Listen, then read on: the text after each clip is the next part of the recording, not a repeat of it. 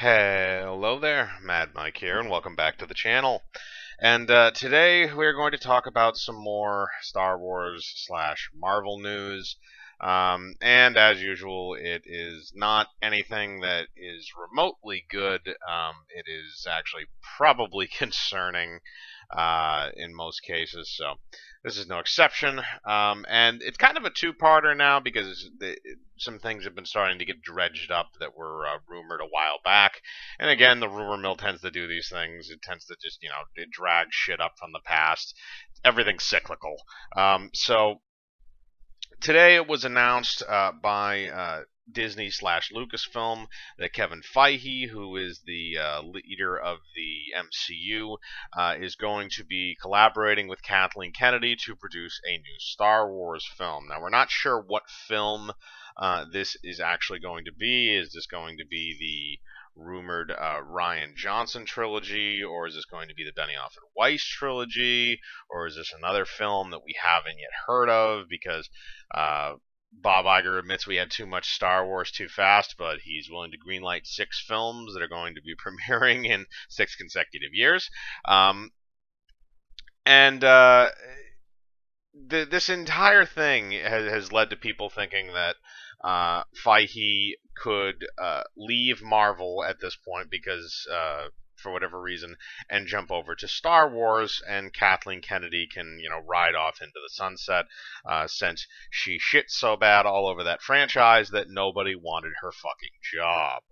And this is, I think it's something that could be plausible because Kevin Feige is basically Disney's golden boy at this point. Bob Iger loves him. We've been, a lot of the stuff involving, or some of the major stuff involving his promotion to his current position was said by Iger in his book, which I went over in a previous video.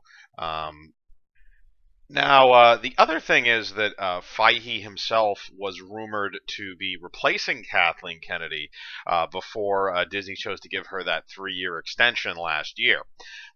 And the reasoning for why he was not chosen was because they wanted to keep him with Marvel because of Infinity War and Endgame. But now that he is through that, and these other projects are already in development, I think it is possible that they could switch him over. Because again, they do really enjoy him. He's basically their golden boy, and Kathleen Kennedy is basically the excess baggage they have to keep around for another 3 years because she's poisoned that position to the point where nobody is willing to take it. In addition to running the Star Wars franchise into the ground and destroying the PR department, she's filled the entire Lucasfilm offices with her cronies, so that even if somebody was to take office, all of those people would inevitably rebel and make that person's job a living hell, which is the reasoning that was given why J.J. Abrams and Dave Filoni apparently both turned down the offer to head Lucasfilm. But again, a lot of that is hearsay, but I think it is possible they could switch him over because Star Wars is such a shit show, and they think that he can fix it because basically they think he can do anything. Even though it's starting to become much more obvious now that he has achieved the position that he is at, that he is steering the Marvel franchise towards the destruction that the Star Wars franchise has already experienced.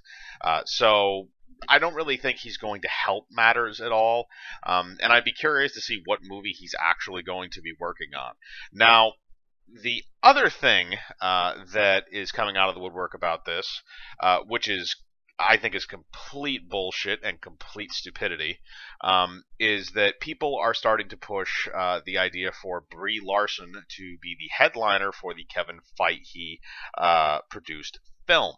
Now, here's the thing, is that I feel like this is a lot of people white knighting for a purpose, and that is that recently there have been rumors that have been coming out that Brie Larson's Captain Marvel has lost faith, or Disney has lost faith in the character, and they were relying a lot on Spider-Man, who they've now lost to Sony, and there's also rumors swirling around that too, that they're trying to actually buy the rights to the character back and various things, because uh, it was very obvious that they had large narrative plans for Peter Parker, and apparently, from what I understand, again, these are rumors, but they could be plausible.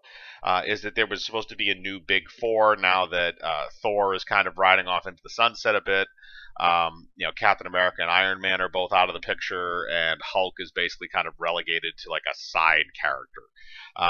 And those Big Four were supposed to be Doctor Strange, Captain Marvel, Spider-Man, and Black Panther.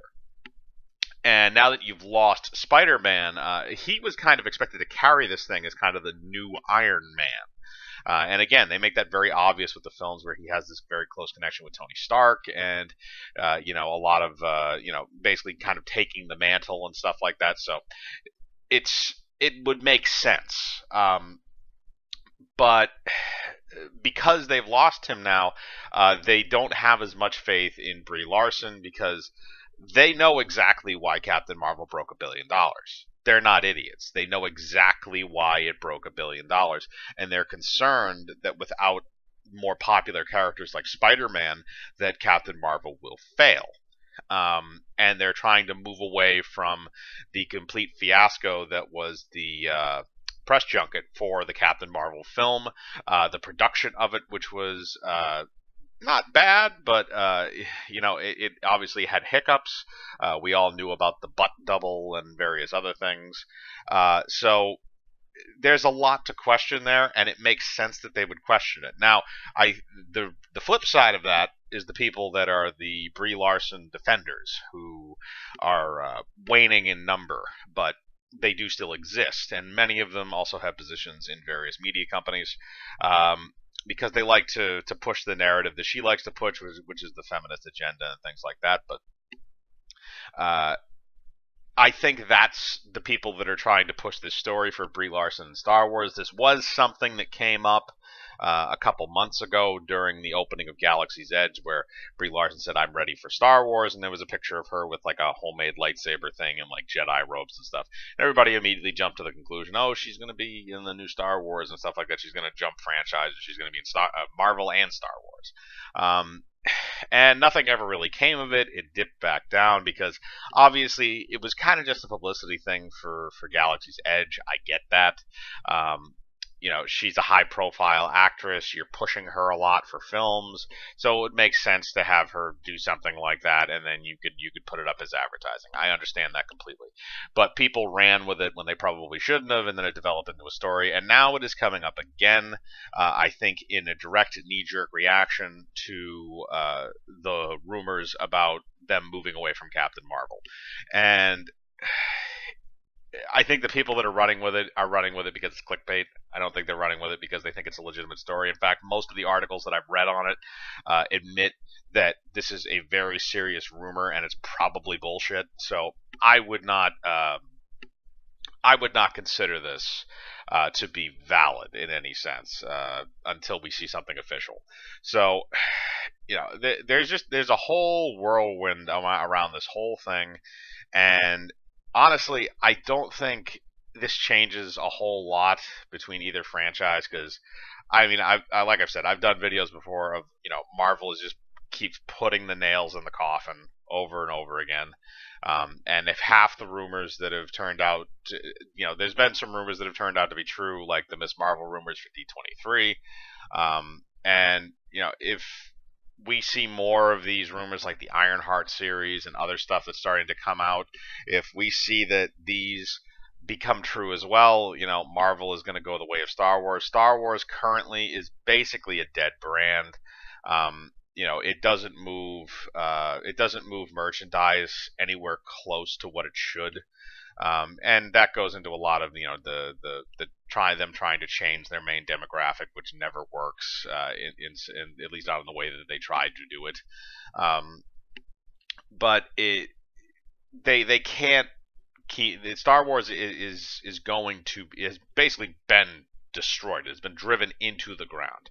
I do not expect Episode 9 to break the billion mark, which would be a severe blow for Disney. Although I have a funny feeling that it might break $1 billion if they do their whole little buyout thing where they boost their own numbers.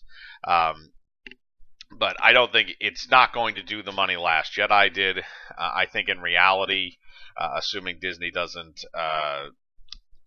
fudge their own numbers again, this movie is probably going to do somewhere in the 800 million range, which would be a massive underperformance in Disney's eyes for a Star Wars film, considering that we've gone now from Force Awakens that made $2 billion to Last Jedi that made 1.3 to Rise of Skywalker, which could make under $1 billion. So, but all of these rumors surrounding this entire thing are just, it's more shit to put in the shit pot, basically. It's not, none of this means really anything, except that there is the possibility that Kevin Feige could move over into the Star Wars franchise and take that over, possibly leaving Marvel to somebody else. That's the only plausible thing to take from all the news that has come out today about all of this stuff.